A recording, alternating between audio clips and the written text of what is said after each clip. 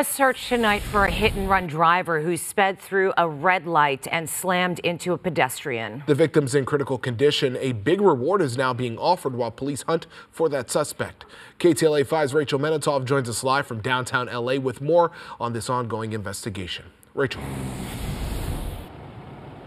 Pedro Scher, good evening. Police are asking anyone who may have witnessed this crash to give them a call. They do have a preliminary description of the car, but they're looking for more details. In the meantime, the victim, who is a husband and a father, has an uphill battle when it comes to his recovery.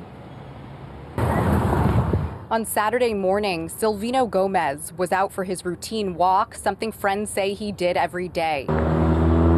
He was crossing at this intersection, Central and Vernon Avenue in South LA. He had a walk signal in the right of way.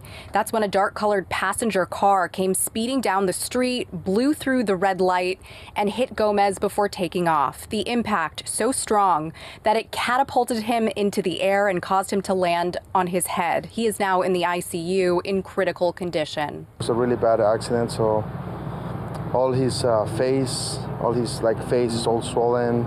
They had to perform some sort of surgery to the back of his head to drain some fluids out.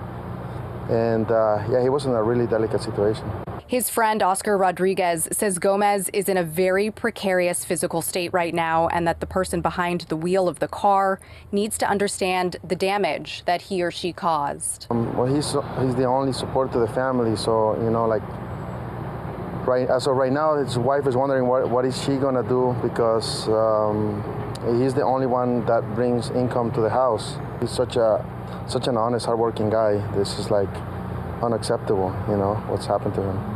Detectives are asking the public to be on the lookout for the fleeing car. This didn't have to be a crime. We know accidents happen, but unfortunately this driver made it a crime by fleeing the scene.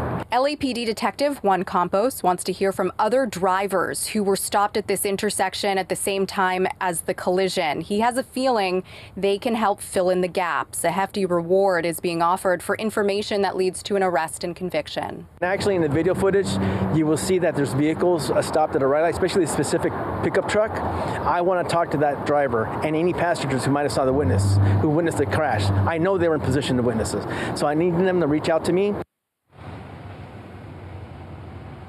Detective Campos says the car in question probably has damage to the front, the hood, and also the windshield. If you have any information, you can and should give him a call. We're going to post those important phone numbers on our website. You can also remain anonymous by calling Crime Stoppers.